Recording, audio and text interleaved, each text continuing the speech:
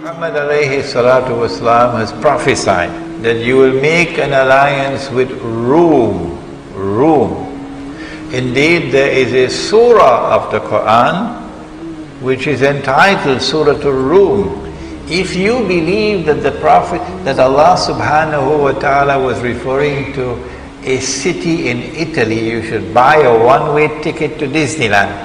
Yeah, go to Disneyland and live there, don't come back. And when the Quran refers to Rum, you translate it as Romans. Which Dajjal is at work here? Rum in the Quran is easy to identify. It is the Christian Eastern Orthodox Church which had established the Byzantine Empire with Constantinople as its capital. You will make an alliance with Rome.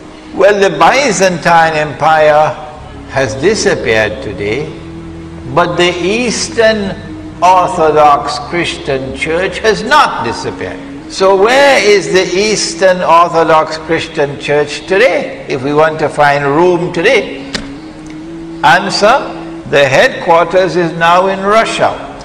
But it is to Iran's credit that Iran is establishing an alliance with Rome.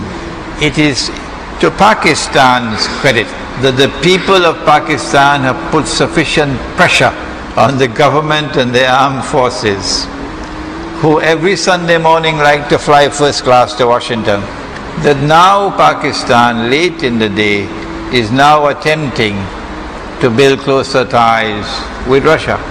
This is something positive. Why is the rest of the world of Islam wedded to the Anglo-American alliance? Why are they all friends of Washington and scared of Russia and the alliance with Rome? Part of the reason for this is because the strategy of the Zionists has always been to take control of those who rule over us and to take control of those who control their armed forces. And they brainwash these people. They are educated in Washington and London.